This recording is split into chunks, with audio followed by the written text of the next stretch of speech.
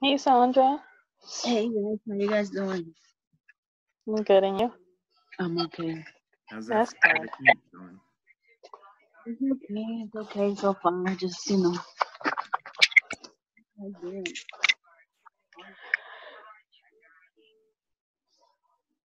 Mhm. So, it's a mess. What's that? Yeah, Can you hear me? something upside down or whatnot. I'm okay. Chemistry is not being so nice.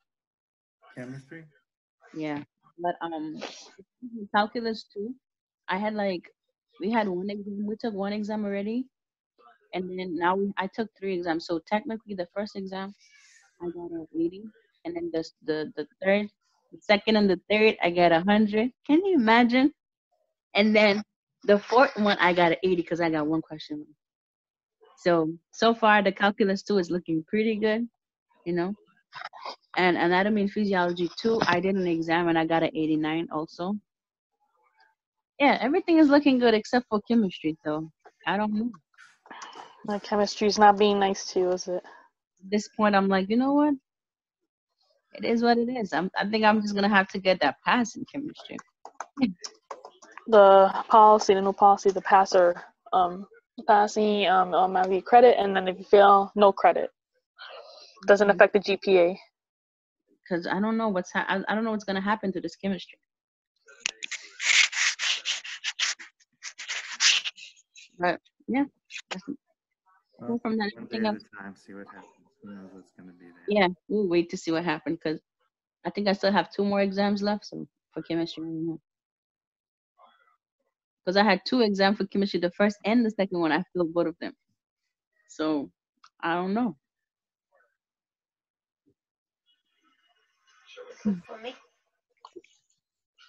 No, Everybody. that's for us.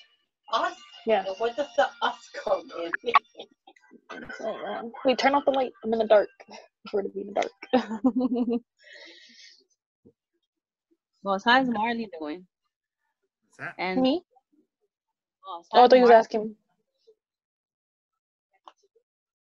Hey, Jamel.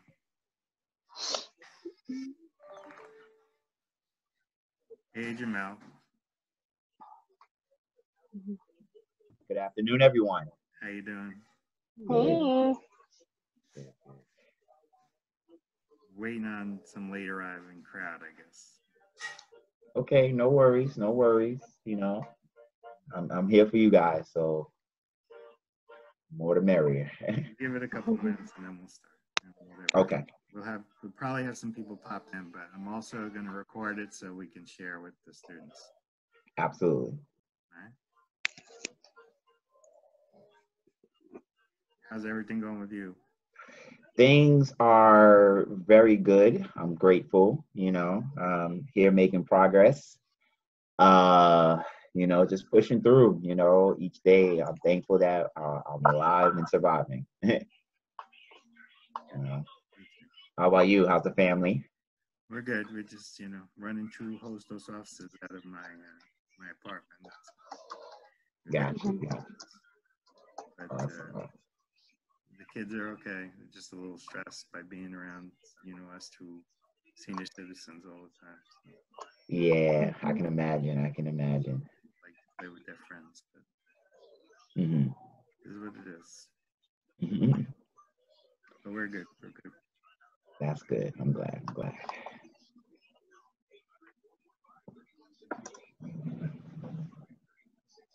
And I interviewed Brandon the other day. You know Brandon, right?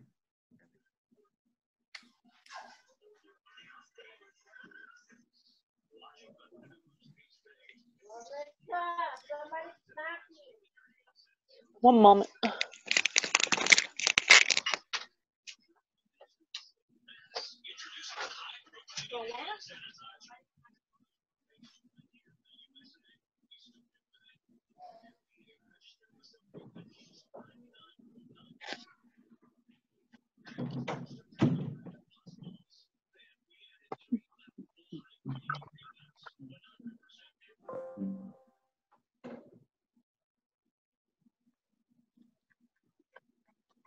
So many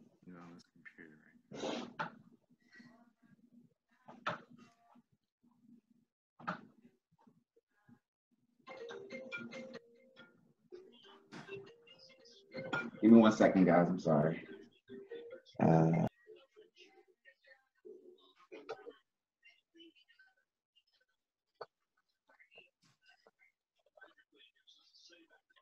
Boss, where's Marley? Marley? She's around. Oh. Why? Oh, I was asking for. I said, "How's Marley and Miles?" Oh, Mm-hmm. kind of like eating snacks now, I guess. Snack time. That's good. Are you enjoying being working home with your co-work? I mean, how I say that?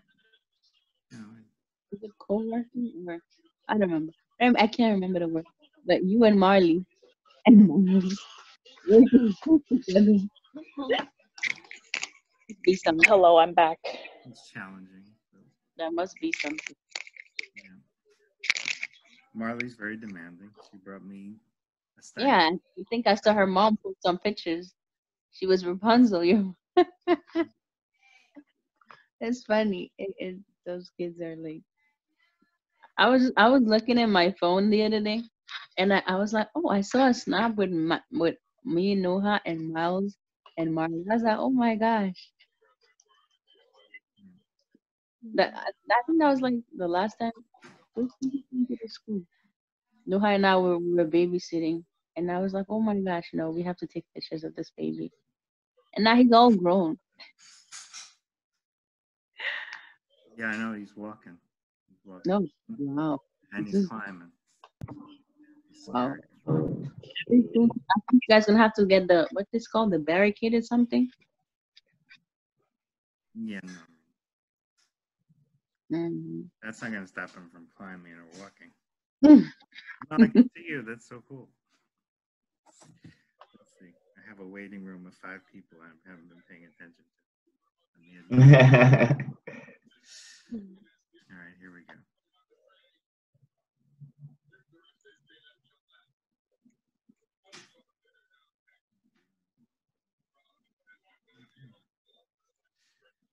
So, let me get you. Oh my, it's like. How's everybody? Is Talia? Is Denise in the shadow? Hi. I know. It's Stefan is there. Okay. I saw Giandri was trying to get in. No, I let Gio this laptop and he signed into his Zoom account and then we switched laptops and I forgot to sign him out. Okay. Oh. That's why Gio's name is on here. What I'll do is I'll kick you off with this group, and I'm sure we'll have some people who are going to join us. Let me see it. I can't remember what I'm doing here anymore. Yo, he handed. Do all this and this. There's some people. Denise, I'm going to make this. Sandra, I'm going to silence you. Maritza. So hi, everybody. Thank you for being here on time. Appreciate it. This is the Student Ambassador Workshops, Friday Ambassador Workshops for May 1st.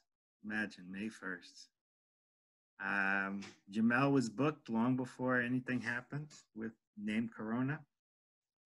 And he was going to come and visit our campus, and I had asked him last year to come, but he was too busy because he's like this big shot, successful entrepreneur, speaker, professor, PhD candidate, or PhD already, Jamell? Pending. We're waiting to hear back. All right, Waiting to hear back. So I was always going to put you in the hands of this great orator who I've known for a long time in CUNY. I've had the privilege to be there when he's spoken and before public officials on the stairs of City Hall in Albany. He's one of you guys, and he came from the grassroots of CUNY, and he's making his way onto the White House, he says. And I believe him because he's a motivated gentleman. So I'm going to leave you. I'll be here, but I'm going to leave you to my good friend Jamell Henderson to do his wonderful workshop, the Henderson Rules. And he's going to tell you a little bit more about it. All right. Thank you, Jason. First off, good afternoon to everyone. First of all, happy Friday and happy May Day. All right. It is May Day. We made it to the 5th month of this year and decade. I don't know about you all, but this is one for the books. This is something that is like you tell, it's symbolism of like a Greek tale that you tell generations to come. Like 2020 kicked off indoors, you know, and the possibility it could be like this for the rest of the year. But the question becomes, what do we do in this spare time? What do we do with this additional time? So I hope that, number one, all of you are safe. Hopefully you all are well. Hope you all are doing things to make yourselves better. I say to many of us that this is a period of transformation, and that when the world opens up, there's going to be 2 types of people. There's going to be those who are going to be the new platinum carrying cards of the coulda, woulda, shoulda club. And then there's going to be the people that are choosing to transform. And so I hope that you all are choosing to transform. So before I get into the workshop, I want to let you know up front, and Jason knows this about me, that when it comes to my workshops, I'm very non-traditional. Yes, I will provide you with a lot of information. I'm going to drop a lot of knowledge on you guys. But I want things, I'm pretty unorthodox. So I do things differently because, especially now in this space where you got to implement some fun, you got to implement some joy. So this is the Student Ambassadors Workshop. So as student ambassadors, you are our leaders. And as leaders, you got to be seen. And sometimes, you know, we get so caught up in the work that we forget that we are human beings and that we get to live life and we get to have fun. So I'm going to push you all a little bit to do that today. Okay. So I need, before we even get into the workshop, I need a verbal confirmation from everyone here that you are in agreement, that you're open, willing, and able to push yourself today to achieve a taste and a glimpse of being a successful and breathtaking leader. If you all agree, I need to hear a verbal yes. Yes. Yes. Yes, yes. Someone's very excited. Super yes. Yes. All right. Yes. Okay. So, leaders, y'all say y'all ready to be open and be willing and be able. So, let's get right into it. I'm going to do something and I want to see what you do.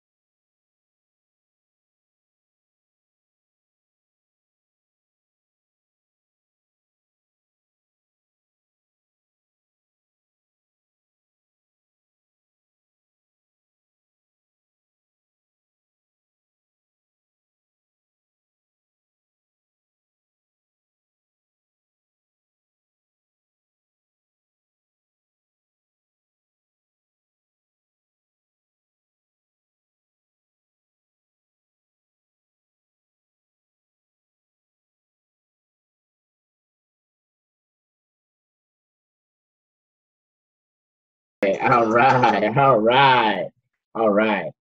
Now, I love starting my workshops like this. Jason knows I love doing this because I asked you all if you were ready to push yourself to have an experienceable glimpse of what it's like to be a phenomenal and breathtaking leader. All y'all said yes, and I just pushed the button. And I'm looking at, here's my reaction. I see no screen faces except 2 or 3. I see 2 people looking like this. But only one decided was like, okay. And I want to give a shout out to you, Maritza, because You got it. So shout out to you, Maritza, because this is the first step. And I didn't even get into the workshop yet, but this is the first step I tell leaders. Exhale, let loose. Let loose. It's okay to have a good time, especially in this space right now where you have to have joy. You got to give yourself a reason why it's so important for you to live and survive, why it's so important for you to push through and be the great leaders that you are. It's so important to do that. And what, Maritza, what you symbolized was that, you know what? I'm going to go for it. What do I have to lose? Because there's so much to gain. And what that symbolizes as well is that she chose to be different. Okay? There are many leaders that tend to think that because they're in a title and that they're in a particular position, that they have to be, you know, astute and, you know, dignified and, you know, hi, how you doing? You know, all the time. And you do not. And I'm going to be sharing a lot of experiences from my personal life to tell you that you can do it if you choose to. Does that make sense, everyone? Awesome. So let's get right into it. I'm going to share my screen. So I'm going to be talking. There's going to be times I'm going to take it off because I want to, you know, interact with your faces. But, you know, hopefully you got some pens, some papers ready because I'm going to be dropping a lot of knowledge on you guys. You're going to be like, wow. Man's deep. All right, cool. So where are we? Awesome. So we're gonna start right here from beginning. Okay, I can still see your faces. So this is the Henderson rules for successful and breathtaking leadership. All right. I believe in my heart, where I'm at in this place in my life right now, that leadership can be successful and it can be breathtaking. It can be something that is so phenomenally beautiful that you wake up doing it. You wake up experiencing it with so much joy and so much happiness, right? And even when there are moments where you are experiencing sadness or depression, you can still exude that power by leaning on others for support, okay? So this is the workshop that I have for you. You know, I make a joke that, you know, some of you all know about the CUNY Henderson rules of, you know, protection and all those things. That has nothing to do with me. This is my own rules of telling you all the importance of being a successful and breathtaking leader. So let me tell you, so this, I want to put my information out there first, because by the time I finish, there's probably going to be more questions and you're probably going to want to be in support. So I'm putting all my information out there. There's my website information, or my Facebook information, my Instagram, both personal and public, and my Twitter and YouTube and my email. I'm sharing all this with you because this is the type of person that I am, right? And that I want people to not only see that I talk the talk, but I walk the walk, and that I have no problems, you know, opening up myself to you, especially because of the path that I'm taking towards presidency, which will happen. So this is my information. So make sure you take a picture, write it down, whatever you need, and then we will push forward, okay? Sounds good. All right. Okay, going once, going twice, moving forward. All right, awesome. So a little bit about me, right? Like some of y'all probably like, who is this guy? Well, let me break it down for you. I am a 4-time graduate of the City University of New York, receiving degrees from the Borough of Manhattan Community College, Brooklyn College, Baruch, and most recently the Grad Center. I've just recently applied to the inaugural Doctor of Education program at the College of Staten Island. So praying that I'll get in, and upon getting in, I will begin this summer. And it'll be on the road to making history as not only becoming a 5-time graduate of CUNY, but probably becoming the first, if not the only person to achieve all 4 levels from this university of degrees. So I'm all about making history and opening doors for all of you all to do it in your own special way. I ran for city council in 2017 in the 41st district of Brooklyn. So I definitely know what it means to step up. I have my own business, which is currently in the works of being built. But I have my business certified by the state of New York. So I have my business called the Jamell Henderson Consulting Group, which is a organization designed to teach, train leaders, to motivate them, but to also step into organizational structures and transform it within 100 days or less. I am also the co-chair for Citizen Action New York, for the New York City chapter, which is a progressive grassroots organization focused on economic, social, political justice for our city.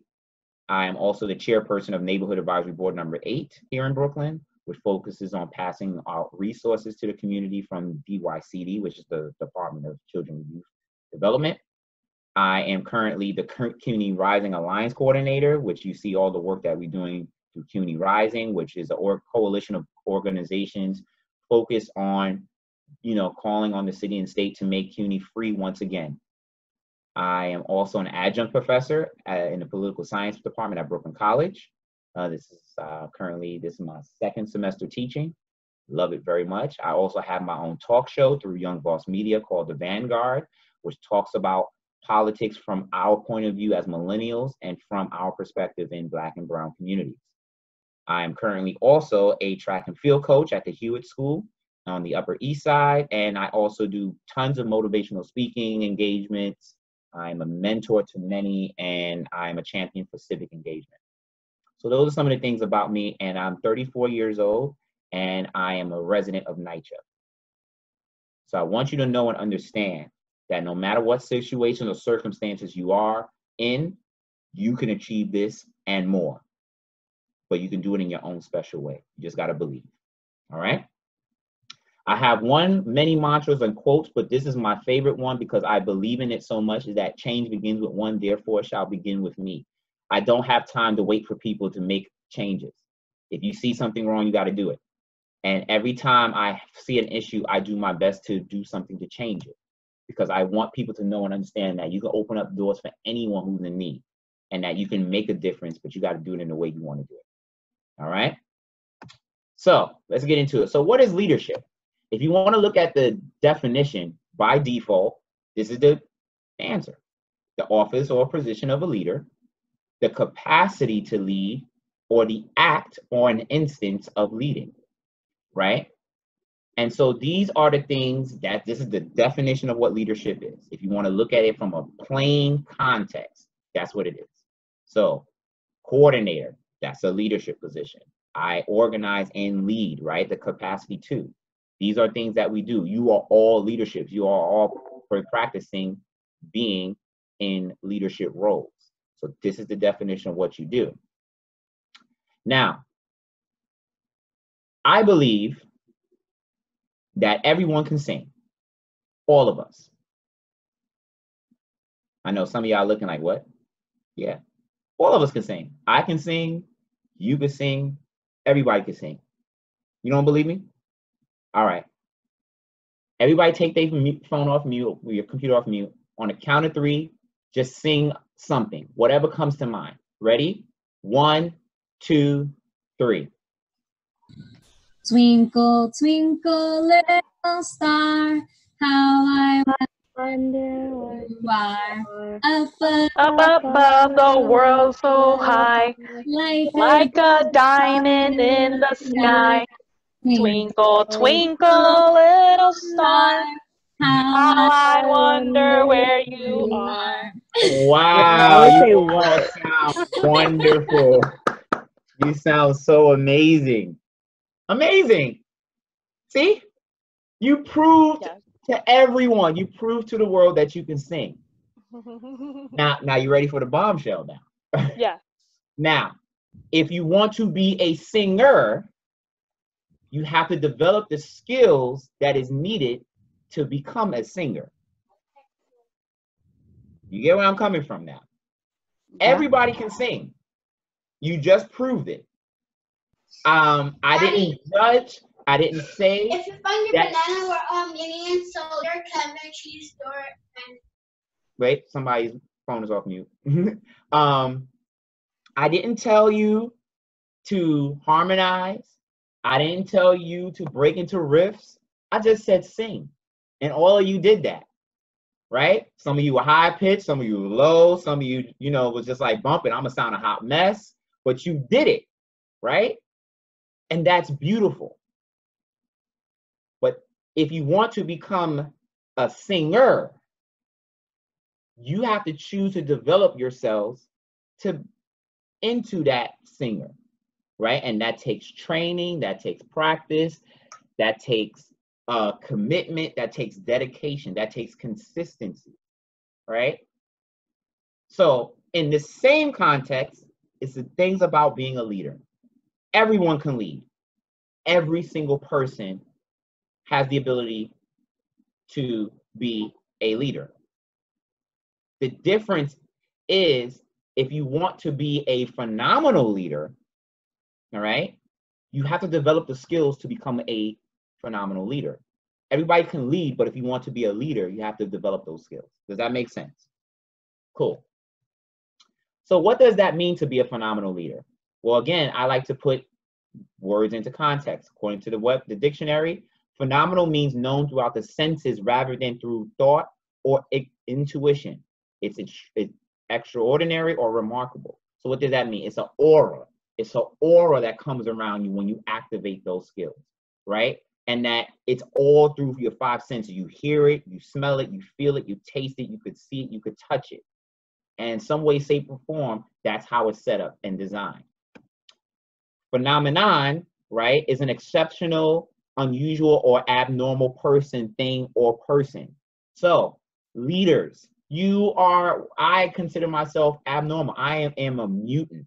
If I was an X-Men, I would be one of the leaders of X-Men because I am that damn different. Why?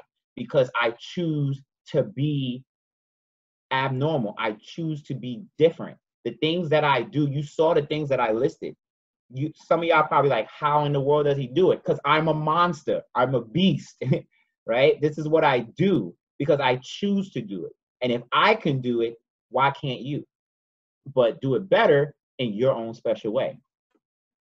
So again, being a leader is a person who has commanding authority or influence. So when you look at this, what is phenomenal leadership? It's breathtaking leadership. It's going above and beyond the challenge and the fray while making a significant impact. Okay, it's always going above and beyond. Okay, if somebody's saying that we can only do this, this, and this, all right, well, I'm going to do those three things plus two, and I'm going to make sure I make an impact.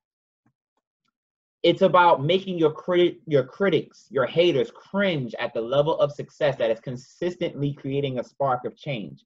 Now, why do I say it's about making them cringe? Because you want to identify other leaders and people in your life that are just going to hate on you.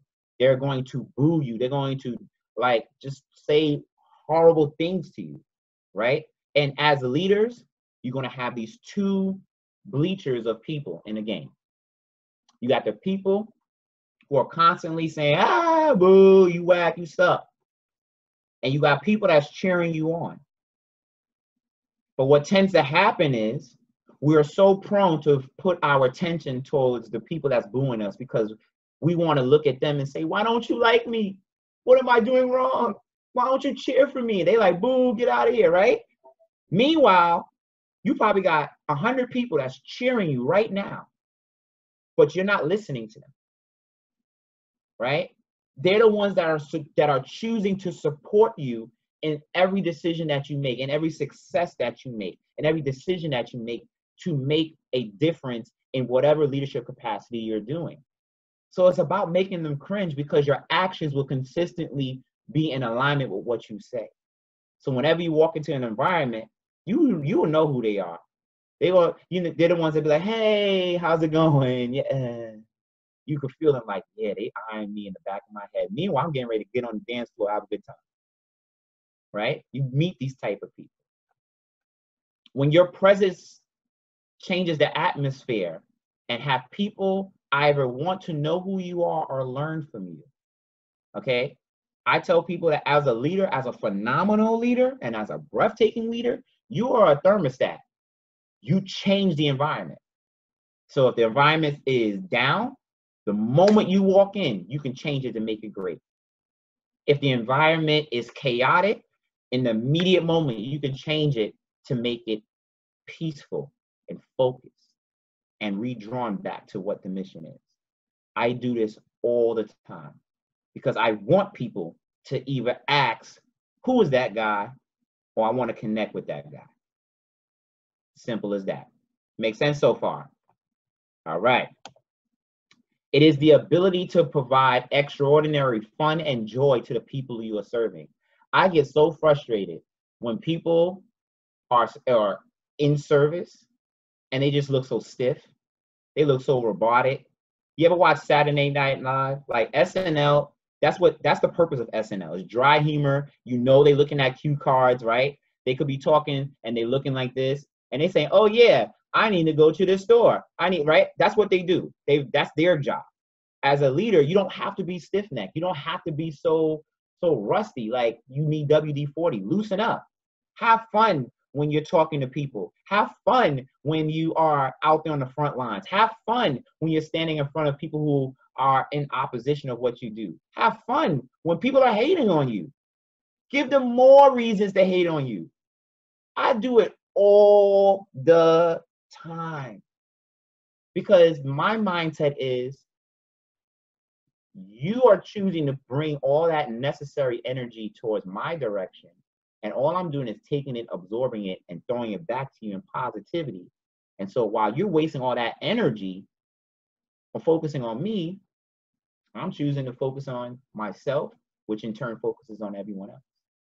Some people get so caught up in that they're in their own jealousies, in their own ways. They stand as the enemy before their own opportunities to become even greater leaders because they feel like they have to follow somebody else and they don't. Make sense? All right, so now we're going to get into the Henderson rules. All right, like I said, it's not the CUNY Henderson rules. You ain't got to sign no paper. All right, but this is about really rules that's going to help you to be the spark of change for the world to see. Now, when I say these rules, I'm going to be dropping a lot of knowledge and stuff. And all I'm going to do is be honest, truthful, and transparent. So, you ready for the rules? Yeah? All right, here we go. Rule number 1, get out of your comfort zone. Don't be the coulda, woulda, shoulda person 50 years from now. I could go into tons of examples, but I'm going to go into this current example right now. Do you realize that no matter how much money we have, how much resources we have, right now in this very present moment, we are not in control of our everyday life outside of our walls? Do you agree with that? The moment you go outside, you're restricted, right? You can walk outside if you want to. You can go outside. Actually, let me take a step back. You can go outside and do whatever the heck you want to do because that's your choice. But you also know either the benefits from it or the consequences from it. Hold on, sorry. Okay, that's my work phone. So you know the benefits and consequences of that. So let's say I just say, you know what, screw this, I'm gonna go outside. All right, I'm gonna go outside with no mask. I feel good, like I feel excited again on the train. I'm on bus, I'm in Times Square, I'm live IG in it, like it's mad empty out here, right? I'm doing all that in the moment, and that may be good. Then all of a sudden, you know, cough, cough here, sweaty, sweaty here. I catch it, pot likelihood I perish, right? There are people who are choosing to say, you know what, I'm going to just do something, right? And then there are people who are choosing to utilize this time to transform their lives. As leaders right now, this is the best time to get out your comfort zone. And what do I mean by that? Think about your goals and dreams. Whose goals and dreams are they? Are they really yours? Or are they your parents? Is it based on culture? Are you doing this because of community's sake? Are you doing this because of namesake? What is your real passion? What are things that you wanted to do for so long that you now have the time to go for it? What are the things you're going to do as a leader that's going to make you different from everyone else? And that is getting out of your comfort zone. You don't want to be that person that is part of the club, coulda, woulda, shoulda. I find that super annoying. Man, 20 years ago, I would have did it this way. Man, if I was in your shoes, I should have did it this way. And it's like, no, I'm not going to be that person. If you see an opportunity to do something, get out your comfort zone and do it now. It's called thinking outside the box, right? Even in our spaces, we can still get out of our comfort zone. Think about this. Some of us, since we've been told to be inside, let's say I'm going to just do hypothetical percentages. 20% have chosen to do absolutely nothing since this thing started, meaning they just got up, ate, took a crap, watched Netflix, chill, play some video games, probably went to the store, did whatever, that's it.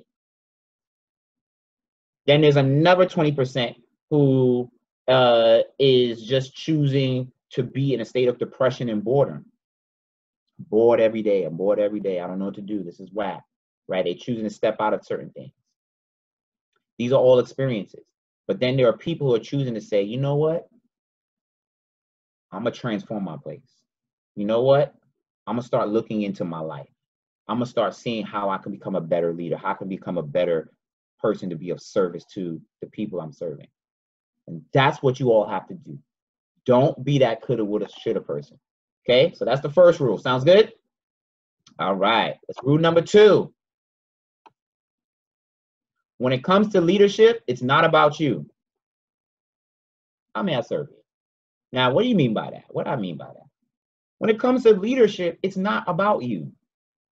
It's about being of service to others. When you are in service to others, the people that are receiving the service will then continue to choose to be in support of you. It is the people that make it about you, because the services that you provide and the impact that you make, the people are going to speak it back into you and to others, because that is their receipt of the action and the work that you've done. Whatever it is that you're doing, if you are a good leader, you're a phenomenal leader, and you're being of service, you ain't got to ever defend yourself, because the people that you're servicing will do it for you because you are in service to them. If you make it about you, then you're screwed, because then you're going to have that reputation that before you even walk in the door, people are going to know who you are. And you want to know how I know it's not about me? Because many of these things that I do it out of love. Yes. Do I know my worth? Absolutely. But I also know that there are organizations, there are communities that look like me and you that need this and may not have the financial resources to do it. So if I can give this to them for free, absolutely. Just like you know, I can do this because this is what I love. Right? And when you all are taking this and using it in your own special way, and you are becoming the recipients of your leadership and service, then you will see the proof that when you do good for the people will do good for you. As I was told, leadership is a selfless duty. Selfless. The moment you become selfish, you are no longer a leader. Okay? So that's Henderson rule number 2. Rule number 3, always dare to be different. There are over 7 billion people in this world. There's only one of you. I put this picture up for a reason, because this was not only history, because I shattered every statistic in this country that deemed a Black man to not even make it to college, let alone graduate. But it's about the journey.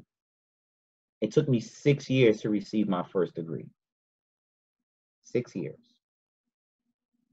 But because I chose to stay the course and not follow what other people were doing, as a result of that, 3 more came to pass in a shorter amount of time.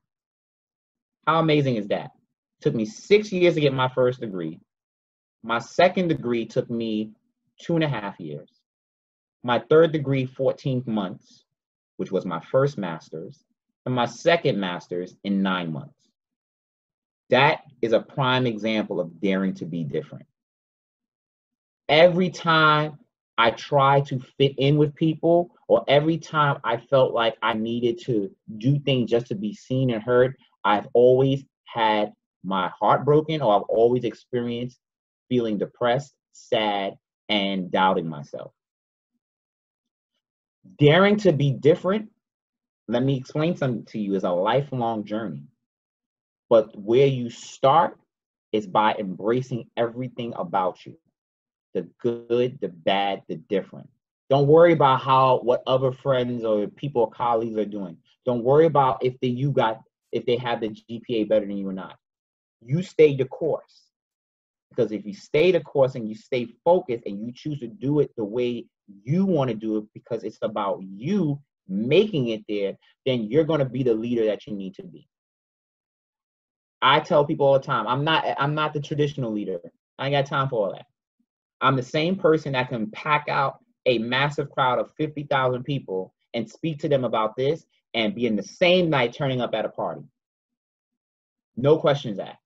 Why? Because I choose to be different. This is what I choose to do. And because I choose to do it, it works for me based off the impact that I make.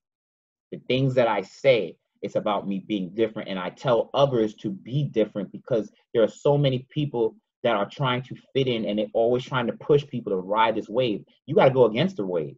You got to ride against the grain. If everybody's wearing white t-shirts, you wear a red one. Be different. Stand out. You're already unique because you're one out of 7.6 billion people. All right? Next rule. Never underestimate the power of the people you're serving. Don't violate me, and I won't violate you. There are leaders who truly underestimate the power of the people they're serving. Their nose is way up here. I don't care what they say. I don't care what they do. They're going to vote for me again anyway. They don't know no better. All I got to do is smile and kiss baby. Do a little quick two-step, right? You got elected officials that think just like that. You got leaders in your own school, in your community that think just like that. Don't underestimate the people you're serving, because every position in some way, shape, or form has to have an election. And people remember. People are going to remember the work you do. People are going to see how you move and operate. And like I said, if you're in service to the people will be in service to you. But if you screw them, the people will screw you over. They will remember. And they will be the ones that's constantly harassing you and knocking on your door and calling you out because you think that you're better than them. I've seen SGA presidents, I've seen leaders who take their positions as if it's gold. And they have to have a reality check that nobody cares. And that's the truth. Unless you are a global figure, right? Or somebody big that you're following, nobody cares. So it's all about having a little bit of this, which we want to talk to in a moment. But never underestimate the power of the people you're serving. The people you're serving are extremely smart, talented, they're gifted. Give them opportunities to showcase their work. Let them be in support of you. Let them see from you directly. Let them have your ear, and you give them your words. Because the same way you was hungry for opportunities, they're looking for it too. And you can tell who among the people you're serving is looking for that opportunity. Because one of the things I say is leadership never dies. Leadership is a lifelong journey. Positions come and go, but you're always choosing to strive to be a better leader if you want to become a better leader. Sounds cool? Number 5. Don't ever, ever, right? You can never, ever. Y'all remember that? Got a little too long. Right? Don't let your title get to your head. Power does not lie in the position, it lies in the person who wields it. Right? So, let me give you a good example. If I was to give all of you a sword, the greatest sword in the world, right? I'm giving you, from all my Game of Thrones fans, I'm giving you the sword of Ed Stark. You know what I'm saying? My guy. Now they chopped his head off, but Ned Stark, right? And I'm handing this the real thing, and I'm giving this to you. Take it and use it. Most of y'all probably wouldn't know what to do with it, right? Some of us might use it for fun things or crazy things, like slice butter with it, or scare the mess out of somebody with it, right? Or, you know, I don't know, you put some s'mores on it, whatever, right? But then there are going to be some who choose to achieve the skills needed to become a great swordsman. That's what this rule is all about. Everybody's given a sword, but not everybody's known how to use it. The power doesn't lie in the sword. It lies in the person who holds it. You make the sword better. You make the title better by applying the work that you do to achieve those results. So if I'm going to become the executive vice president of, let's say, global affairs, that title sounds good, sounds phenomenal, right? And I gotta make big money. That's not like a big money title, right? Executive vice president of global affairs. Ooh, sound like maybe $400,000 a year, right? With some dividends, some stocks, and all of that, right? That sounds good. Now, go outside on 42nd Street and yell that out and see what happens. People ain't gonna care. Why? Because when you're in your spaces, that's when your title activates. So right now, I'm in my space. My title, all of my titles are activated right now, right? Because I'm representing many organizations at work in this space right now. But the moment 5 o'clock hit, I'm logged out. I got my Netflix ready, and I'm just simply Jamell Henderson chilling, about to watch the last episode of Money Heist season 4. If you haven't watched it yet, I need you to watch it. It is epic.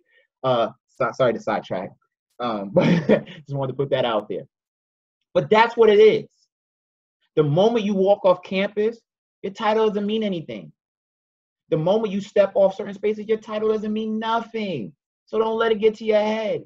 Do your best in those spaces, but also know that people are trying to get results. They ain't got time for all that. You always see those snotty leaders. They sit at the table. They always want to be at the first table. It's corny. I've been at the first table. You know what they do? They make the corniest and driest jokes. And I politely get up and I go to the back tables where all my real people are, and I sit with them, and people be asking me, Jamell, why are you in the back here? These are my people. I know I'm being honored. So I can't talk with them. I can't sit with them. And I talk to them what they telling me up front. Like, I had one meeting one time, and a bunch of dignitaries, and they literally was talking about, oh, how dry this chicken is. And I'm sitting there laughing along, just playing along, because they're just like, you know, you got to play the part. That's another workshop called The Art of Code Switching. But you got to play the part. So you're like, hey, and in your head, you're like, all right, when the DJ coming out? Because I'm ready to turn up. I'm ready to get out of here, you know? So don't let the title get to your head, all right? Now, let's go to the next rule. Go hard. Rule number 6, go hard, go in, go home victorious. My ambition can never be stopped. Despite everything that I went through, that picture is worth it all. Because I tell people that I've been hit with a lot of lefts and rights in my life. Next Friday, it will be 7 years since my mother passed. Both my parents are not here. My grandparents are not here, right? I've experienced heavy, heavy blows. I've experienced what it was like being evicted. I experienced what it's like being so depressed, where your self-esteem is so crushed. I've experienced so many things, but yet I did not allow those circumstances to stop my ambition. I tell people on some real talk, based off of what just a 1.1% of what I shared with you, I have every right to not be in this position right now. I have every right to choose, if I wanted to be out there strung on drugs, drinking, doing whatever negative. Because everybody may not understand that's heavy pain. But I've turned that pain into power. And I've turned that power into results. And every time I think about all the people that I lost, every time I think about the experiences, it gives me fuel to keep going. And as a leader, this is what you got to do. Think about all the elected officials that are sitting at home right now, getting paid off your money and are doing nothing. They're not out there on the front lines. They're not even out there, doing free Zooms to talk with residents in their communities, just to check in. Nothing. Nothing at all. And it frustrates me because, and Jason knows this, like if I was in that position, if I was an assembly member, if I was a senator, if I was the mayor or whatever, I'll be out there all day.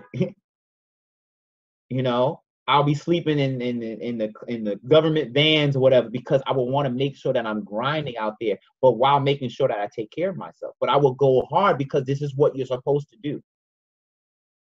Eric Adams said this, and he got it from a quote, for a paraphrase from somewhere, and I'm going to paraphrase it for you all, but he says, in moments of crisis, there are multiple opportunities. There are opportunities to relax. There are opportunities to, be complacent. There are opportunities to just do nothing. And then there are opportunities to lead. And these are opportunities right now where you as ambassadors, as leaders, can step up and go in and be of service to your students. Sounds good? Rule number 7. This is a big one. Sleep is the best medicine for the best outcome. Machines can run all day. You can't. It was the last time I restarted my phone? I got a notification that said your phone hasn't been restarted in 7 days. You might want to do that. My phone was running ongoing for 7 days. Have you ever stayed up and grinded through 7 days? I can't even get past 2. Because your body's going to tell you, oh, you ain't going to sleep? I'll shut you down. You got to take care of your body. As leaders, we tend to grind. And yet, we forget to take care of ourselves. And one of those moments of taking care of ourselves is the ability to make sure you get rest. The work will always be there. The question becomes, do you want to continue to be in the space where you can do the work? And the way you do that is by getting some good rest. And ain't no 4 hours here, 2 hours there. I'm talking about 6 to 8 hours of good rest. Okay? You want to make sure that you have that. All right? Make sense? All right. Moving on. We're going to get through this because I want to, hit you with more stuff. Rule number 8, trust, encourage, and believe in your team. You can't do everything, so why make it harder for yourself? Right? Why do we always, there are leaders who always feel like they got to do it themselves. It's not the way I want it. I got to do it myself. All right. I despise a micromanager. You know what a micromanager does? This is you. This is the boss. You doing all right? You all right? You sure? Did you do that? Did you send the email yet? Like, get off of me. Okay? Those are micromanagers. They've always got to constantly see that you're doing something instead of trusting and believing your team, right? You hire the experts. You are elected the experts in your field, or you're trained to become the experts in your field. So why would I make it harder for myself?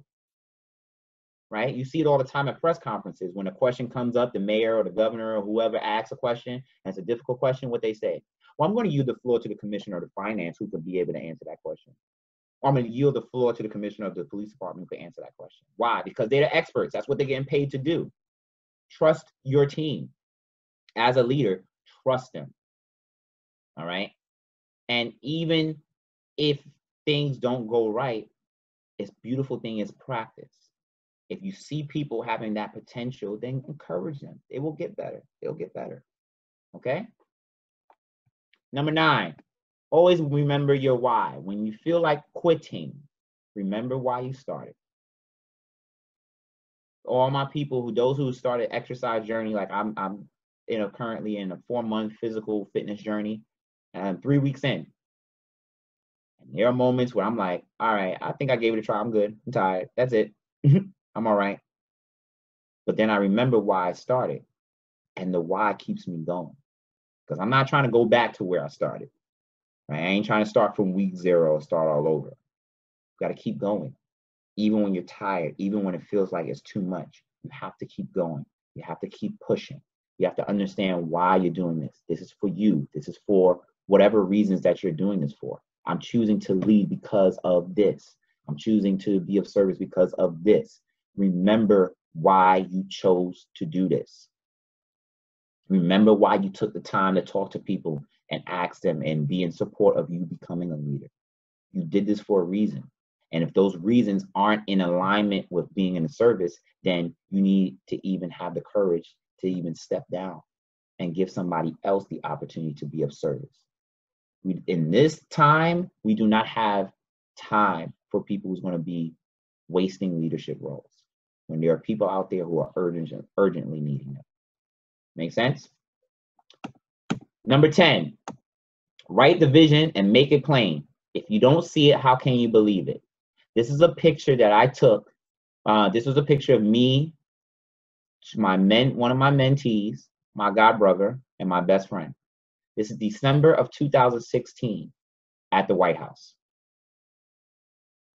And this picture is so important to me because they all know that's where I'm going to live one day. And I have been given the honor to go to that place while someone who looks like me at that time was still presiding over it. And I remember inviting them to come. And, you know, I wanted to make sure we got there on time, everything. And my best friends and all of them, they're hilarious. They having the time of their lives. They out there talking, cracking jokes, flirting. You know, I'm like, they just beast mode. Meanwhile, I'm looking in every room and I'm absorbing everything. I'm absorbing the entire moments of each space. And I remember my best friend was like, yo, why are you treating this joint so seriously, bro? I was like, yo, bro, you don't understand. I'm going to live here one day. Do you understand that? Like, I'm going to live here. You're going to come and visit me here. So I need to see myself in every space to make sure that it's in alignment with what I want and the calling that I have on my life. Right? You have to write your vision down. And this is one of the mantras that I said to many people. And this is something that I created as well. It's 4 steps. Ready? Number 1, see it. Number 2, speak it. Number 3, believe it. Number 4, do it. That simple. See it, speak it, believe it, do it. If you could see it, then you can speak it. And if you can speak it, you will definitely believe it. And if you believe it, you will do it. Number 11, sit down, be humble. You're not better than no one, and no one is better than you. So what does that mean? We're all in the same space together. All right. As much as I am proud of my accomplishments, I know that there are people out there who is doing that and then some. The difference is that I'm proud that I'm doing it my own way. I'm not following nobody else's footsteps. I'm not following nobody else's trajectory. I'm learning from my own experiences, and I'm learning to constantly remind myself and stay grounded in this journey. I'll tell you a real story. Before Rona came in and, and caused chaos to every doggone body, I was at a party, and I'm in a financial space now. I did it big. Me and my crew, we went VIP, we had bottles, we having a good time, and I'm having the time of my life. I'm just enjoying myself. And I remember one of the people who know me came to me and was like, "Yo, bro, you don't understand how happy this is to see you here, because there are people in our community who think that, we're just less than, that we're crazy, we're wild, we don't have nothing to do. But you're proving that even in all of your leadership, you get to still have fun." And that's what I tend to do. My friends are my close friends are my family. They will humble me very quickly. And when I'm around them, I get to be me. And that's so beautiful, that I could be like this to y'all, right? And be like, yeah. But when I'm with my friends, I could be like, "Man, please, he ain't saying nothing but a word. His breath stink." I could talk jokes, I could crack jokes, I could do all those things. And it's so important to do that, to be grounded and have that balance, right? Everybody's story is unique, but it's what you do to make it better. You choose to make it better, okay? Number 12, if you see something, do something. Get off your high horse and get in the dirt. There are leaders who tend, once they get in those positions, "Oh, I'm not picking up that spoon off the floor. The servants are for. If you don't get your," that's when, I channel my dad. My dad, back in the day, I used to be bad. I used to get beat. But, if you see something, do something. Instead of complaining about it, get to it. Be that spark to ignite change, which is something that I go by as well. I am a spark. You know what a spark can do? Spark cause global changes. A spark creates massive wildfires. It's a force, it's a movement. So imagine what you can do as that spark. Be the change. Do not think that because you hold these positions and titles that you can't do certain stuff.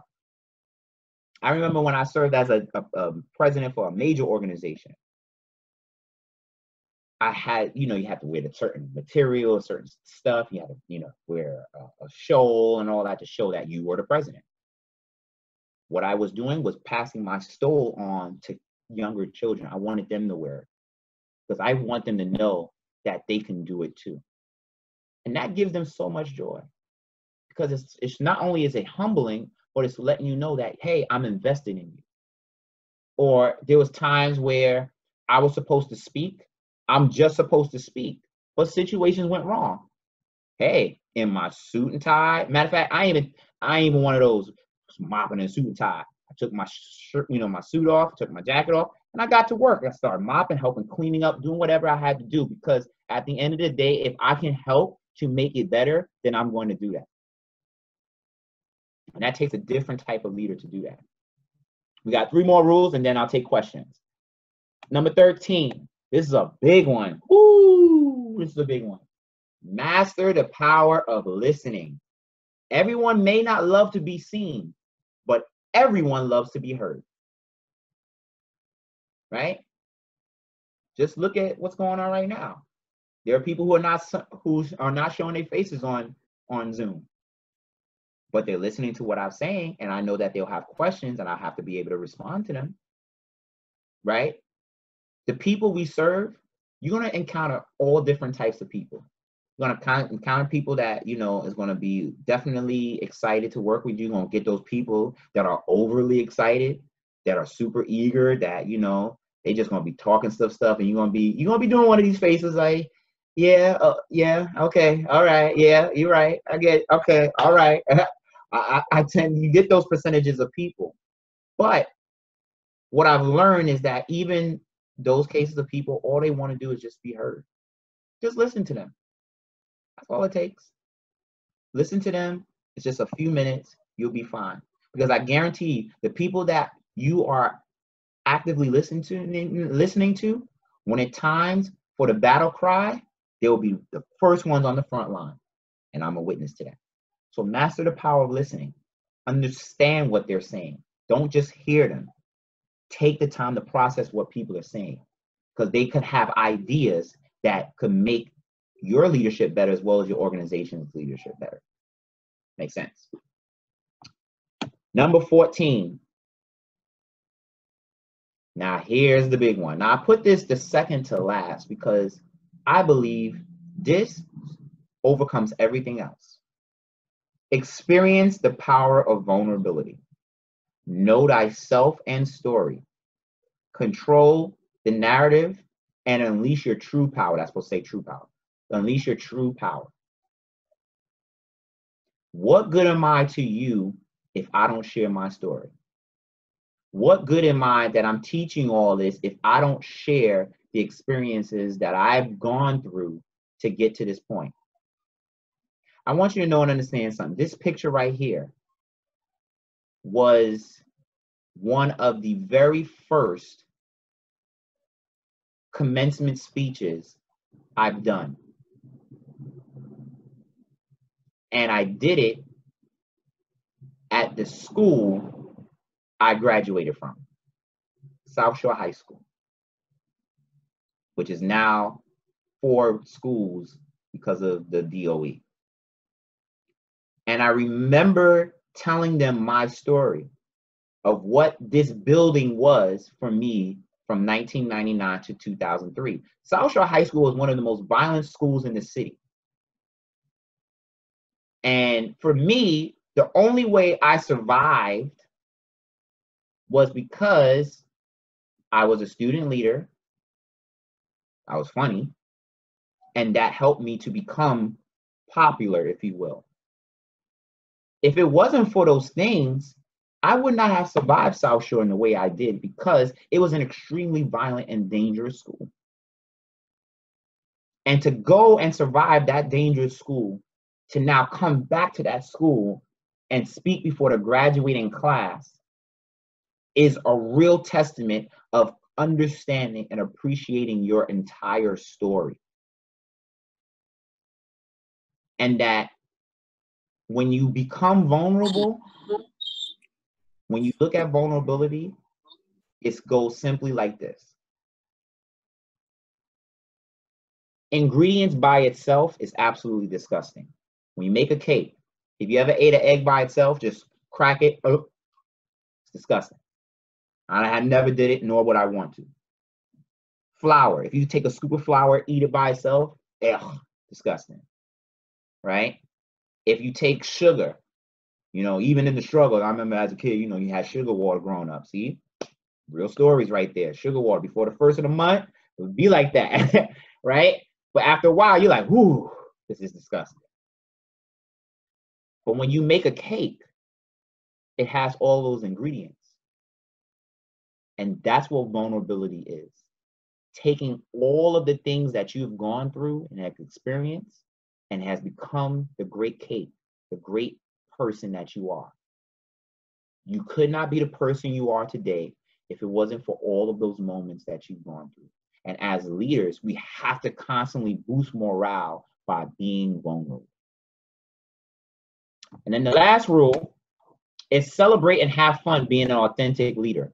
No one will celebrate you better than you. This picture was taken January 1st, 2020. Me and my crew, we went out to We Year in Queens. Nice little masquerade party. This is the picture before we got crazy, all right?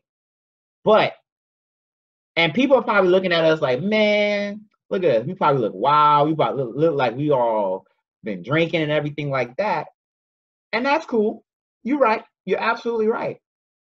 But what y'all don't know, or what people don't see, is the amount of power that's in that picture. These are my close friends from Brooklyn College, right? And in this picture, there are teachers, there are IT supervisors, there are actors, there are organists, musicians, there are costume designers, and future elected officials. So if we can take the time out of all of our schedules and come together and put our titles aside and put our leadership aside and have fun, why can't you? We get so caught up in doing the work that we get disappointed in like, oh, great, yeah, I accomplished that. What do you mean you accomplished that? That is a major accomplishment. Celebrate yourself. When was the last time you danced like no one's watching? I used to laugh at the people, because you know, you got some people in a party, they just dance all wild and crazy. But then I understand now, because this is their moment to shine. This is their moment of freedom. This is their moment of celebration. And I love celebrating. I will be the first one on the dance floor and the last one off. And if you don't believe that leaders can do this, look at some resources. Google Shirley Chisholm. Shirley Chisholm, at her time as an assemblywoman and as a congresswoman, first person on the dance floor. Read her bio. Thurgood Marshall, in the midst of taking on the country, he and his team for downtime went to karaoke and drank. Could you imagine doing karaoke with the great Thurgood Marshall?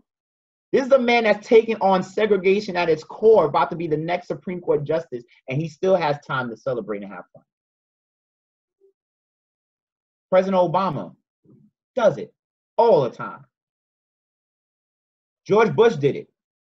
There are so many people that are leaders that know how to just have fun. Why can't you? So go and have fun being a leader, because leadership is joyful. And when you have joy and exude joy, others will feel that. And that's how you begin the change that you're looking for. So now it's time to be successful in breathtaking. It's one of my favorite quotes from my president, the Honorable Barack H. Obama. He says, change will not come if we wait for some other person or some other time. We are the ones we've been waiting for, and we are the change that we seek. I abide by this all the time. I ain't got time to wait for people. I ran for city council. I did that. That was phenomenal. I have one life to live. If I'm going to go for it, I'm going to go to the next level. I ain't got time to be working steps up. We get so caught up in working the steps that if you understand the essence of daring to be different, you don't even, if you follow your own path, you can skip all of those steps to getting to where you want to go. But it's all about you and your power of choosing. So at this time, I hope this was helpful. And, you know, I want to take questions and really, really thank you, you know, for all of you who listen and chose to understand what's going on. And yes, I would like to take some questions.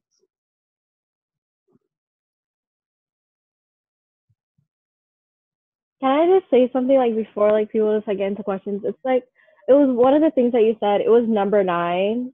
It was number 9, and it reminded me something that that was spoken in my class. Like I'm a former Hostos student. I currently do go to Brooklyn College as well as a theater student, and it was one of the things that was said in my production class when we were studying the design process. The first thing it was like a 7-step design process. And the first thing that my professors were emphasizing, and I even noticed that they mentioned in my other classes, was commitment. Commitment's always first. And in the design process, you always go back to the other factors. You always go back to research. You always go back to your layouts. You always go back to commitment. You go down the design process and you always go back. If you're starting to feel like you're losing focus, you always go back to commitment, remembering why you're doing it. And I just really wanted to mention that because I remember like my professor saying that, and I'm just thinking like, that's really true. Like it is how it is. Sometimes like, you know, you can you can like lose your way, but you just got to remember why you committed. Like that's like something that's like you decided to commit, and if you lose your way, you can always go back to your commitment. And that's right. like one of the things I really wanted to just like mention that I learned from class that you mentioned, which I think is 100% true. And I will even go further and add to that, and I will ask you guys to write this down. Just something new I discovered for myself that I'm teaching and telling everyone. The 6 C's. And the 6 C's is this. Commitment creates consistency. Consistency creates change. Commitment creates consistency, and consistency creates change. And that's exactly what you said. So thank you. Any other questions?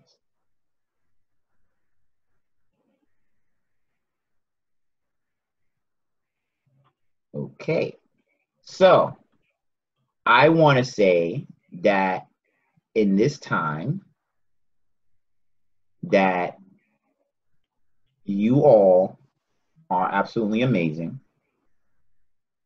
And I challenge you for this month of May, let this be the month for your motivation. I challenge you these next 30 days, because today's the first. The next 30 days, take what I shared with you, mold it into your own, and give yourself the opportunity to transform into becoming a phenomenal, breathtaking leader. May I ask a question? Yes. Hi, everybody. Please forgive my tardiness on the call. My name is Michelle Quintero, for those of you who don't know me. I'm an alumni of Hostos Community College, and I'm also a professional actress as well. My question for Mr. Henderson is, a lot of us are at home right now and shut in and quarantined and a lot of other things. How do you be consistent? Because I'm grateful. Everything happens for a reason. I was late, but I got that. Commitment creates consistency. Consistency creates change. What if you want to be committed and you have all of it inside of you to be committed, but because you're shut in and you're at home, how do you motivate yourself? Like, how do you keep the consistency? Because it's easy when you're in college. It's easy when you have a group of people around you going, hey, you got to do this. Hey, you got this paper to write. Hey, you got to memorize these lines. Hey, did you study that play? It's so easy to do it when you have a group. But when it's you alone, with me, I use my faith. And trust me, whoo, that takes work too. But how do you keep the consistency with just you alone, if that makes sense? It does make sense. And the Can I answer is respond to her? Okay, sure. Let's go. I like this. Go ahead. Hey, Michelle. I'm actually currently a Hostos student right now. And in reference to what you're saying about how you can make yourself, push yourself and like do for yourself and like the consistency with yourself, I found myself in the same position as you not too long ago. And, you know, I did hit rock bottom, and I kind of got myself out of that place. And the way that I did was, I was just like, you know, what can I do for myself now during this time for my mental sanity and for my peace of mind, also for just to keep my emotions in check so that I don't become too emotional and irrational and focus on the depression portion, and just focus on moving forward and what I can get done now and learning how to control things that are within my control, most importantly. So I would recommend, think of the things in your life that you have control over and control that, because you know you can. Now, the things that you can't control, you try to find a way to work with it or around it.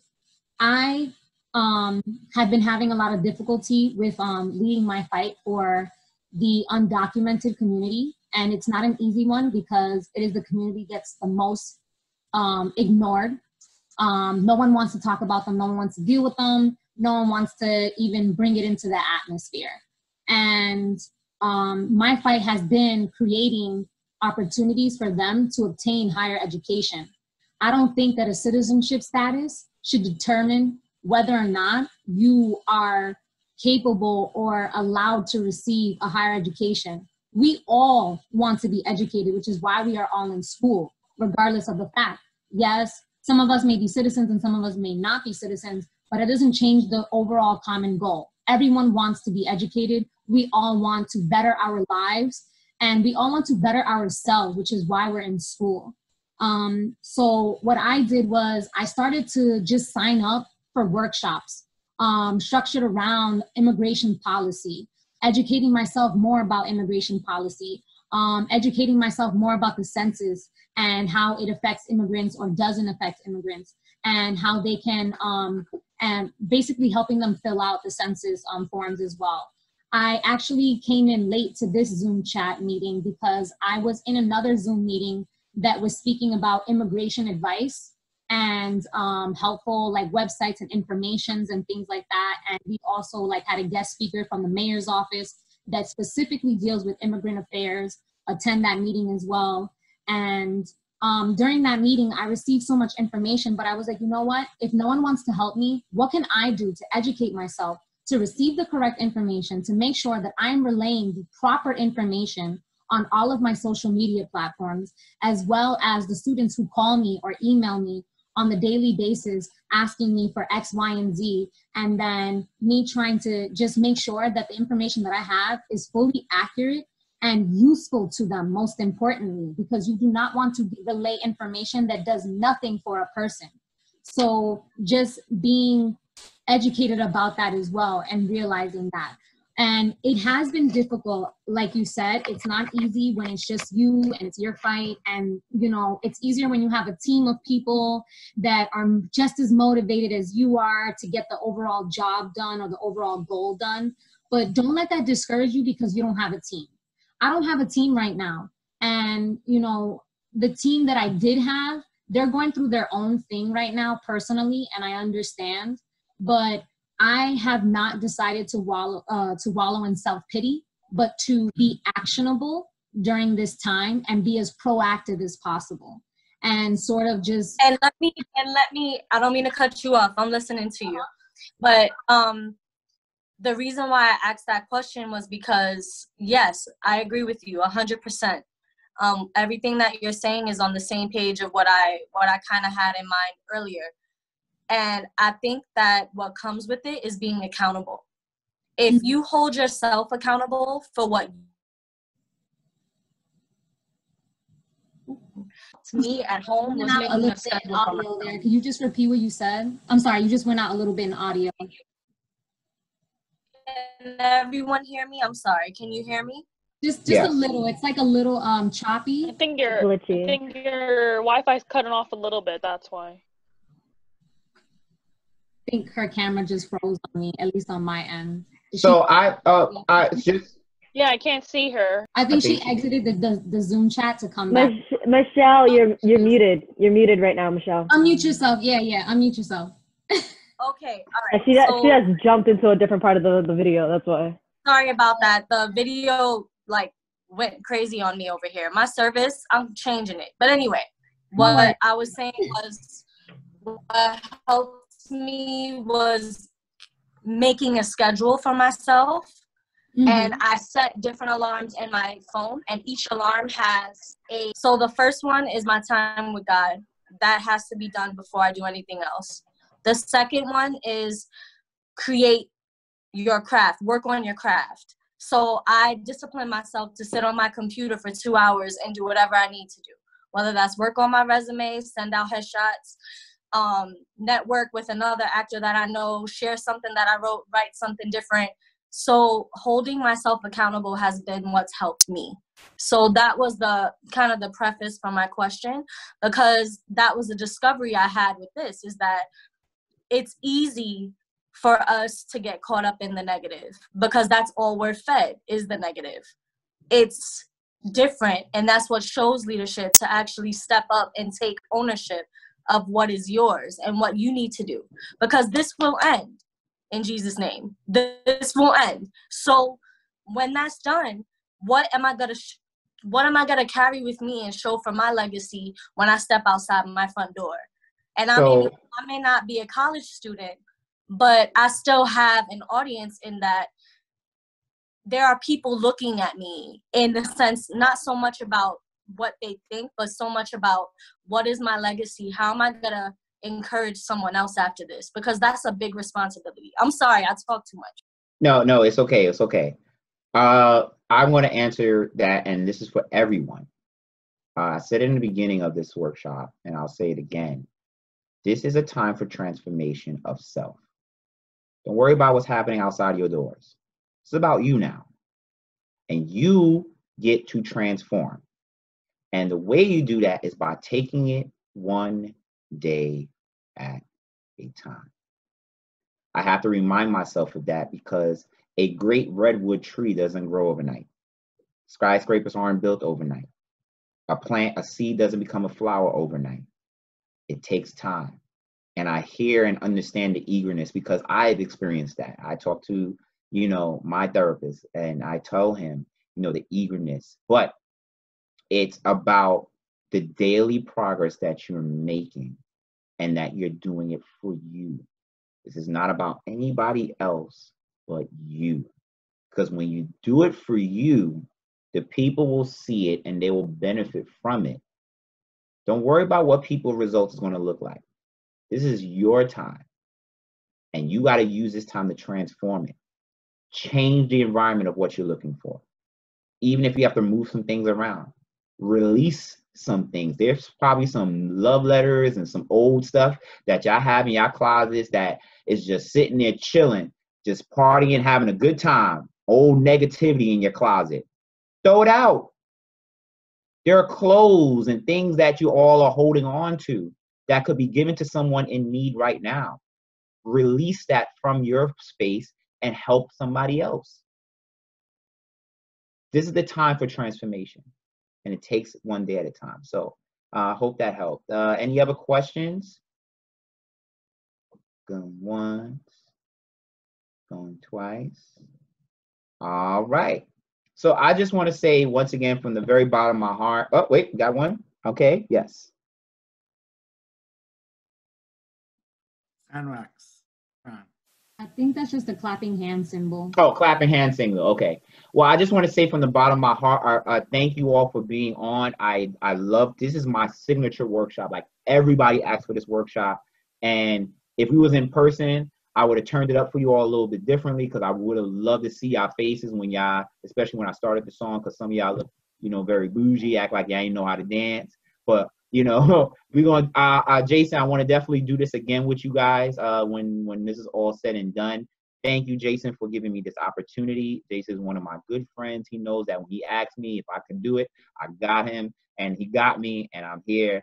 And I gave you a good 2 hour, 2.5 hours, hour and a half, I should say, of information that I pay, like I charge organizations money because they don't see what I'm telling you. And the difference is they have the answers all along, which begins with you. They're looking at all this stuff. So they paying me a whole bunch of money, which is good because, bro, gotta eat. But the answer is very simple. Just be you. When you be you, all of these things will come easy. So I challenge you the next 30 days, come June 1st, check in with Jason, report to him. What have you done for yourself to make the necessary steps become a transformational, phenomenal, and breathtaking leader? I look forward to hearing your results. Jason, I yield the floor to you. Thank you guys so much. Thank you, Jamell. I just want to say, last year, I don't know if you know this, Jamell, the group actually decides who the speakers are going to be. And then we talked about student leaders who we wanted to have. The alumni participated.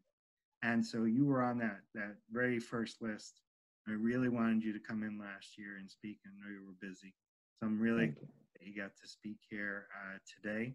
I would have loved to have you in our space to do your workshop. And hopefully, one day down the road, we'll be able to do that. Absolutely. But if you guys could just give Jamell a round of applause. Thank you. Woo! Thank you all. And Thank you all. there we go with all the sounds. So the other thing is that since the group is here, and I wanted to just highlight a couple things that are coming up, right? So we have our last workshop of the semester next week with 2 of our alumni. We have our online remote retreat, which is going to be on May 16th. And we have a lot of the speakers and presenters for that. We're trying to do some interesting stuff for that. And we're going to do our ceremony online, passing the torch. And I see Maria and Roviani are here. And they're working on getting that together, which should be an interesting thing. But I also want to bring up the fact that, and I asked the chairs of the committees to be here so that we know this, is that the future is sort of uncertain for us at this point.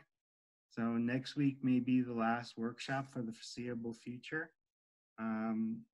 And that would include not only just in-person workshops, but also workshops that we do and remotely, because the budgets are going to be spent in different ways. So we have a budget that has been promised to leadership over the years through somebody named Ernesto Malave. Some of you know who that is. He's passed on. He made a commitment to us to make sure that we were going to do a leadership program at Hostos because he understood the value of it from his education. But unfortunately, you know, we're going to have a new president. Circumstances have changed in CUNY. So most of that money goes to these workshops and goes to the trainings that we do and the activities that we do. So some of the conferences that we participate in. So after next week, there's no telling when we might be able to meet again. That's for alumni and current members. We'll try. The alumni has a board that they're working on to try to organize things, but that's the one thing. The other thing is that even though during the elections last week, the referendum passed to get us some additional money, because that comes out of your student activity fee, and the university wants to make sure that they're supporting you guys as much as possible, which I agree with. They're probably going to cut some of the student activity fees. So the additional funds that we had for other things like the events that we do, passing the torch and things like that, is not going to be there either. So I just wanted to be clear on that. I'll still be around in some capacity, at least for a while. And I'll continue to be supportive of all of you throughout the course of your lives, because that's the commitment I have to you.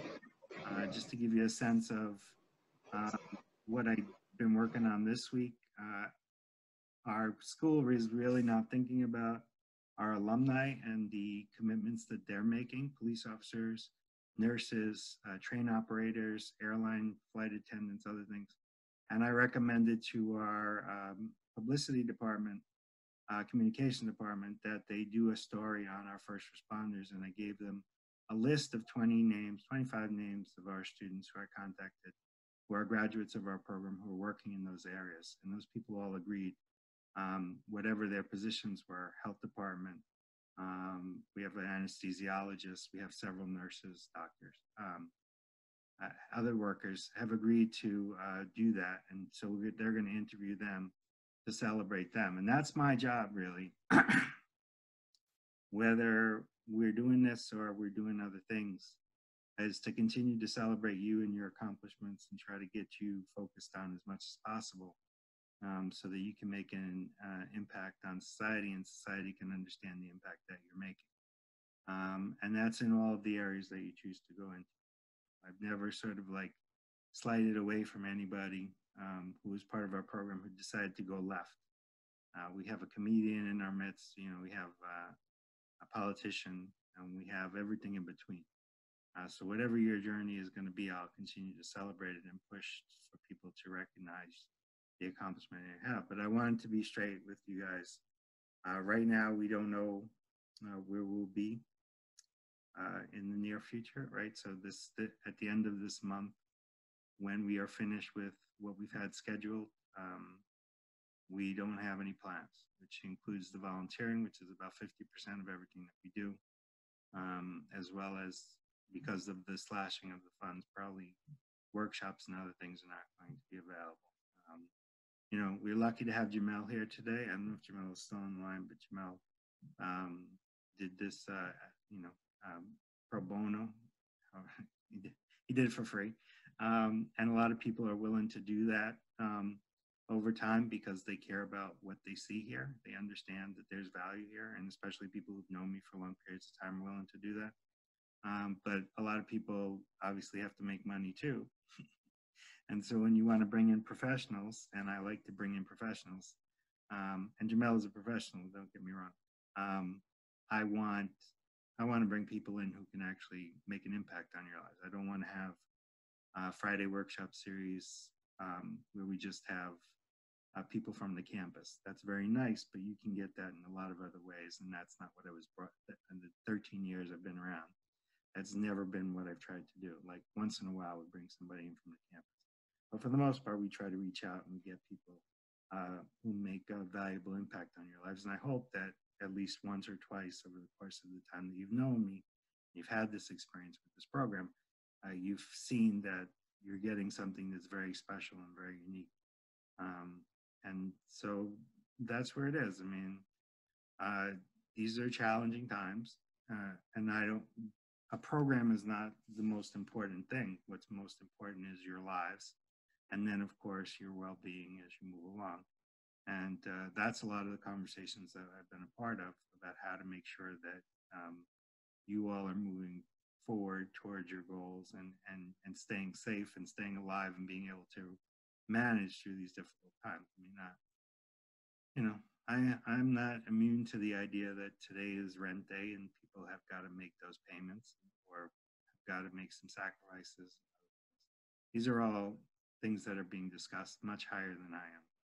So I just wanted to let you all know that because, you know, after, you know, the 21st and past the torch, things will probably be fairly different. You know, like I said, I'll still be around. I'll still be able to support you. But I don't have a means to make certain things happen. And then eventually when we get back to campus, which may be before May 21st, or maybe right after it, you know, I guess some decisions will be made about what it is that I'm going to be expected to do. And that may not include some of the things that we've done before, like leadership development workshops or volunteering. So there may be other responsibilities that I'm given on the campus because that's how it works. So I just wanted to share that with you.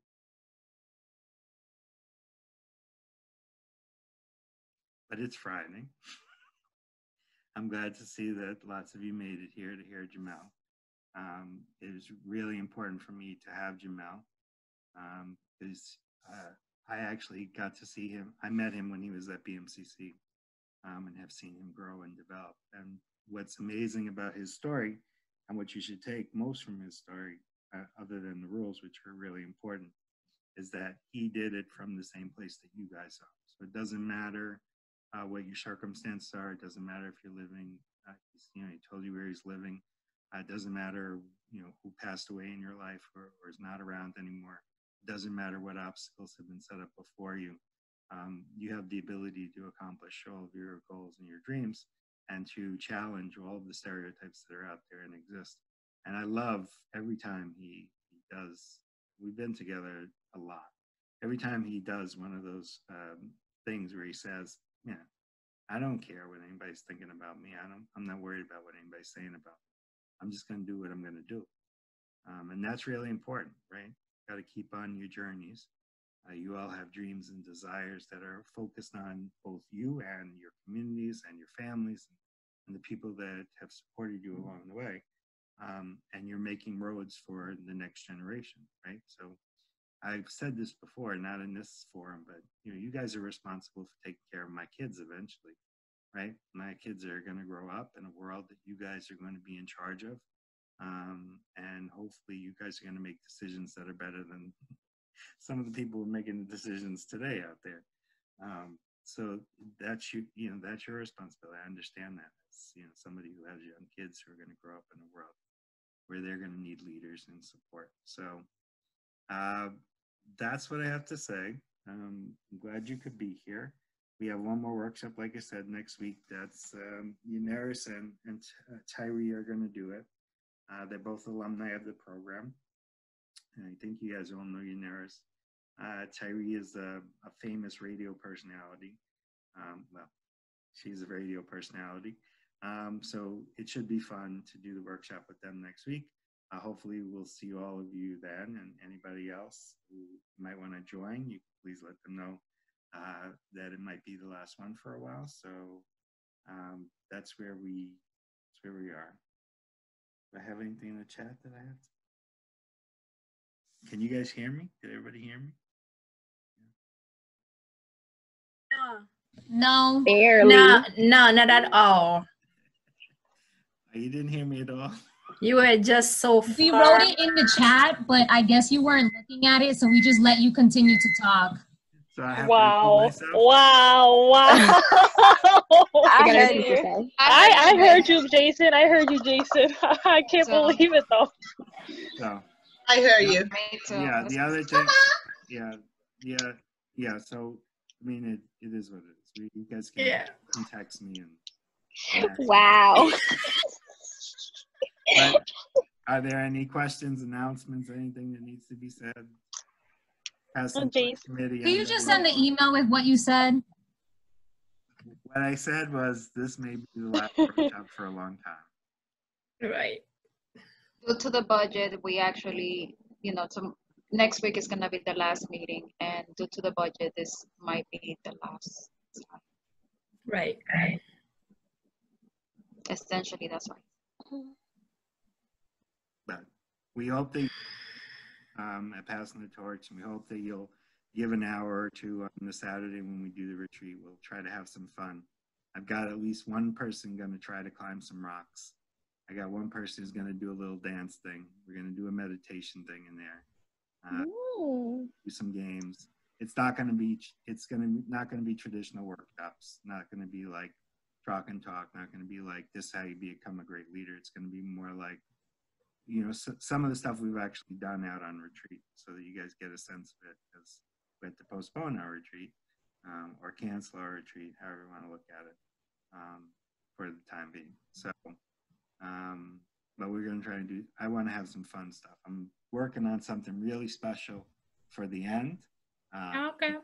I can't promise that I'll get the thing at the end, but I'm gonna work on it as much as I possibly can. Okay. So, thank you, Jason. You're welcome. Yes, thank you, Jason, for everything you have done for the students in the academy. I really appreciate it. And during this difficult time, I really appreciate that you still made the workshop happen for all of us. And even though this might be the last workshop, doesn't mean that the leadership is over. We're still going to keep on going.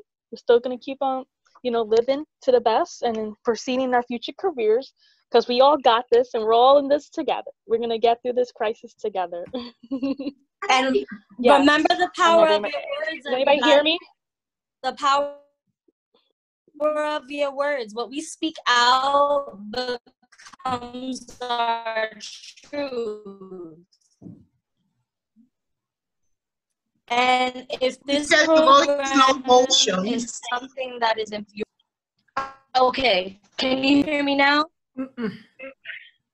Can you hear me now? Okay. You got to make it quick and short. Okay, so saying the power of our words is important. We can't hear a thing, Michelle. Speak out what you don't want your truth to be. That's all I'm saying. Don't speak out anything that goes against what you believe. Oh, okay. All right. Got it. Happy Friday.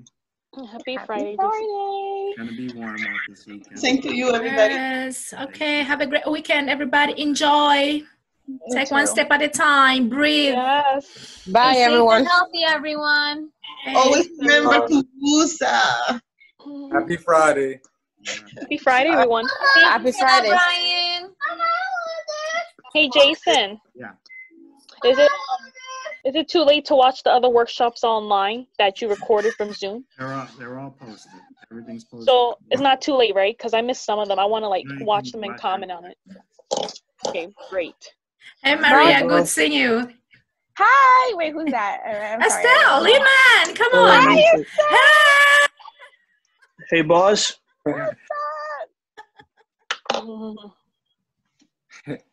Boss, are we gonna have a passing the torch meeting or no? When is that? Marie and Estelle, y'all too cute. Oh my gosh, thank you, Tiana. We're trying. Of course, no problem. Y'all don't gotta try. Y'all are gorgeous naturally. Quarantine is working. Yes. Yes, girl, that's skincare. Yes. No, I'm asking you, are we gonna have one? Yes. Hi, baby Jason. It's gone. It's so cute. Yeah, baby It's Jason. grown so big. Is he walking? Yeah, he's walking. Oh, Baby Mario. Wow. Oh my God. He's amazing. Hey, Mom. Amazing, He's probably amazing. so confused. He's like, this is too many faces. Yes. Like too many faces I see. Yeah. Also, everybody looking at him, he's probably like, whoa. Yay. Boss, are we? Somebody's echoing. Are we? Because I'm still my phone and my iPad. Are we having the meeting like Mario said? When are we holding the meeting? That's all you, boss. You tell us. Stefan was supposed to schedule a meeting. No. True. Hey, Yeah, hey guys, the hey, workshop. You have to talk and I'm sorry. communicate. I'm just gonna say it because I've been sitting pretty Mhm. quiet. Jason knows why I've been sitting quiet. Because he knows how much each and every one of you mean to me and what the academy means to me. I left Hostos a year ago and I'm coming back to an extremely different place. There's a different president, different administration, but I could never imagine there would potentially not be a leadership academy. That this is the place that I learned to be me. The place where I met my sister, Thalia, the place where I made so much change, and it wasn't about me. It was about changing the world and changing the way that people thought about leadership in terms of being a servant leader and literally enjoying the little things and celebrating our accomplishments and our failures alike. So I'm kind of emotional. I'm trying not to cry because I've been tearing up over here because Jason, it's literally 3 years, man. It's been 3 long years, and you've been through the war with me, from issues on campus academically to personal issues. Jason literally, like, I went to Model UN. This man bought me a pair of shoes just so I can make it to there because I forgot my shoes at home. This is like my father, and I love him so much. So to hear that, it's disheartening, and to hear that there's no funding, and this is important. Like, I know that our education is important, but the soft skills that we're learning here and emotional intelligence and being prepared for our future and being motivated and goal driven and oriented, this is equally as important. Mm-hmm. And the function of the academy has always been to advance our students. Like, we have people at Harvard, we have a diplomat in the United States, we have doctors, we have people who got married in the academy. Shout out to Michelle and Jamell, like, we have comedians, we have wrestlers, we have everything good. And that's in our community, one of the communities that was dictated to be the poorest congressional district in the Bronx. And they came out of this academy. So it's really special to me. And I don't know, boss, I love you. I didn't leave Hostos truly because I believe in what we do here. I believe in every session. I believe in every person that comes and pours into us. And I believe in you. And I love you from the bottom of my heart. And thank you. I can't believe that next week may be the last session. So I truly love you, boss. I truly do. I wanted to say that. I'm sorry for the long-winded speech, so please forgive me. I know that you guys are expecting a meeting out of me, but I mean, I couldn't say anything without appreciating Jason for 3 years of my life, like literally being in my corner personally and professionally. Like if I could point out one person in CUNY that cares for the students that they work with and will go the extra distance, I mean, that's Jason. Jason is one of the most overlooked people and underappreciated people in CUNY, but he's one of the hardest working people. So when you guys see him working in that office, this man's going off for you guys. He literally is going to town for you guys. Recommendation letters, literally putting you guys in positions you never believed you could achieve or be in. And this has been the 13-year journey he's been on. So hearing that it might not be the same or it might change, I don't know. That to me, coming back to, like, I couldn't even fathom that. So I'm sorry. Oh man. Friday. You don't need to cry. Thank you so much. We'll be okay. You just have to be realistic about the situation. You know, I mean, it's a dollars and cents, and the most important dollars and cents are the ones that you put into your own education. The reason we exist is because some of those dollars and cents come my way. But I've always felt that every dollar and cent that comes my way has got to go back to you guys. There's no special, like, I don't get it. This chair that you see behind me, when my old chair broke, and I ran it over from his office. And God only knows how long it was sitting over there. We don't go out and buy stuff. The couch fell apart on you and your friends in my office when you were hanging out. Those are the couches from 13 years ago. You know, it is what it is. I bought those the first thing I bought was mailboxes so that every single one of the members could feel like they had some ownership on the campus, because that's what I felt when I got to Columbia, my mailbox, right? And I don't, you know, we don't, you know, splurge on things that we don't need, right? So, and I'm not saying other people shouldn't splurge on things. Some things should be splurged on, but for us, every dollar goes into making you guys able to do the things that you want to do, which is you signed a contract, you signed something that you believe to be leaders. I'm going to give you the training that you want, you need, or that I feel that you deserve, to get you there and provide you with opportunities. And all those opportunities that we've ever done have been brought to me by members. So again, there's no Model UN without Diana Sanchez. Right? That was everything. There's no, you know, all the other stuff that we do without all the people. It was heartening. It was disheartening today to hear about Isabella Geriatric Facility, which is a place that we went to for many years, to hear that 80 people have died there. I mean, that we volunteered there. We met with those clientele. God only knows how many people that we worked with, you know, passed away. That's the time we're in. It's a new world order. Move with it. But there's no reason to cry. You know, it's nobody.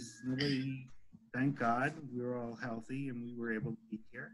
For the most parts, our families are okay, and for those that aren't, you know, I share my condolences, and hopefully we continue to be okay and continue to have people, you know, at our college and our university be okay, and that the leaders make choices about how we move forward.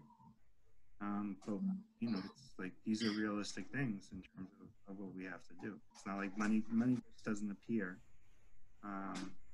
out of nowhere. And I'm not asking for anybody to go and do anything about it. I mean, the SGA from the past year worked on us to get us some money for referendum, so that we're going to have some summer funds for the first time ever, and get some money for part-time students for the first time ever. It was a little bit of money, but all that money, you know where that money goes, right? It goes to, you know, doing the activities, buying the T-shirts, maybe getting you guys some lunch when you put in a full day's work or things like that. You know, nothing special, but the little couple of dollars makes a big difference when you think about, you know, the things that we do. So people push forward and continue to support our activities. These are bigger decisions that are going to have to be made in terms of you guys. They want everybody who works for the university wants to make sure that you get to your ultimate goal, which is to get to graduation from your associates and then your bachelor's and then wherever else you want to go. And that's their job and that's their responsibility. So we're we're a side program. We do something that's very unique and special. And the people who take advantage of it have benefited greatly, I believe, and continue to give back, right? When I contacted 30 former students, only 2 didn't take the message and said, one called me, who's the godmother of my godchild, and said, nah, I can't do it. It's too much. And the other one said, they just can't talk about it now. And that was fair. She's a nurse. And I've been seeing her posts all the time. But everybody else who I contacted said, yeah, I'm willing to talk. I'm willing to tell some of my story. And it was important to me. You know, we should celebrate Carl. You guys should be celebrated. All the people who came before you should be celebrated for the things that you've done, for the things that you do. And that's always been my case. That's always been what I've argued for. So, but don't be sad. It's Friday. We'll be here. Party like a rock star. Party like a rock star. Sorry guys for getting emotional. I'm sorry. Just Jason No, knows how it's much okay. I wanna apologize to you guys. Don't You guys apologize, really Stefan. It's okay. It's okay to let out emotions. It's okay. It's okay. Don't apologize for being yourself. I just think it's funny. You just remember 3 years. You just remember all the faces, kind of everybody. Be yourself. I am being myself, and I'm proud of that. But it's just Jason oftentimes makes me think of the past and think of all the faces, all the stories, and Jason has spoon-fed me off of the alumni story and literally pushed me to being my best self. And I know how much this place has helped me, and I know everybody who's still on this call understands that, internally, externally, all around, you know. And it's not just that he fosters a respect between each other and this family between each other. It's really the interactions with him, and it's literally getting to know somebody that has such a great history. I can't tell you how many times I walk into Jason's office for 45 minutes. We talked to the 45-minute therapy sessions and just sat there and just vibed with him and talked to him and hugged him and just literally, like, boss saved my life. So this academy saved my life. You guys did. So I said when I first joined, I give my all to this place, and I'm happy that I've been able to do that for 3 years. I've dropped the ball sometimes, but I am proud of the work that I've done, and you guys should be proud of it too. I know we're supposed to be having a meeting, so I have the chairs here. These beautiful ladies are gonna take over and speak, and I'm gonna task you guys with something before I shut up. And because we don't know the next passing the torch we're gonna have, like, this gotta be. So I'm just saying, I'm trying to hold back right now, but this has gotta be up there. This has gotta, like, knock it out of the park. So this task for everybody who's here and everybody who's gonna work on it, they gotta understand this is a celebration of 13 years of empowering each other and just being the change makers. Okay. So, I mean, relax. That's kind of it. That's all I got. So, okay. Maria, take it from me before I start talking even more. All right. Let me close this session out. And we're just going to have the chairs, right, for the next session? Sure. Okay, so we'll set that up. So, everybody, thank you for being here. Thank you. Okay, take care, everyone. Stay healthy and safe. You too. All right. Much love, you guys. Be safe. Yes. Abla, blah, blah. Maritza, don't look so sad. The what? Don't look so sad. Oh. All right. Sorry. Stop crying. I will. I'll stop crying, Sandra. Wait, I have a question. Don't let Sandra bully you, okay? Sandra's been a bully in these comments. Like, she's not Sandra's emotional. bullying Just because you. you're Haitian doesn't mean you're not emotional, okay? Wow. Wow. First of all, you always emotional. So listen. Boss is confused at this point. Years of my life, literally, like 3 years, bro. Like, I'm gonna get emotional. That's not good.